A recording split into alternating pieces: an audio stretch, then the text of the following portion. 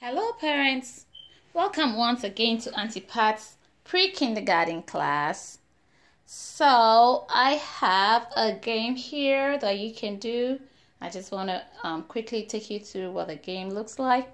Okay, so I will call it a letter search game. So here we're going to search for the letters of the alphabet. So if you do not have this manipulatives like I have, you could just take pieces of paper and write the alphabet on it. You could decide to do only lowercase or both lowercase and uppercase, depending on where you think your child is. And then you can have some bags and they can sort into those bags. So for example, they look for all the letters that are letter A, and they put it in the letter A bag, letter B bag, letter C bag. I guess you get the import of it. So different bags for different letters of the alphabet, or you could decide to have it, depending on where your child is, you could decide to have letters that are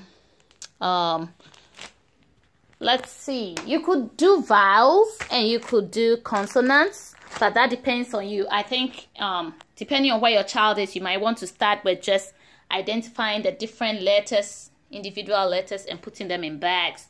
You could also make it a color game where each bag has a different color. You just color a paper and put on it, and they will identify different things with that color. So for example, color yellow, they could look for all their Legos that are yellow or other toys that are yellow and put it in the bag. Then if they go to the bag with green, they look for all their toys that are green and put it in the green bag.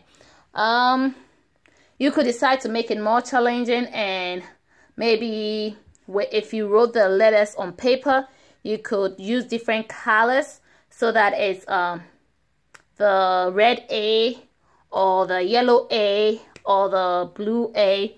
But this is really cool. With time, you could go all the way to word search, where you have words. They search for those words and they put them in the bags. Starting though, we start from the alphabet search. So we search for letters of the alphabet and put them in their corresponding bags.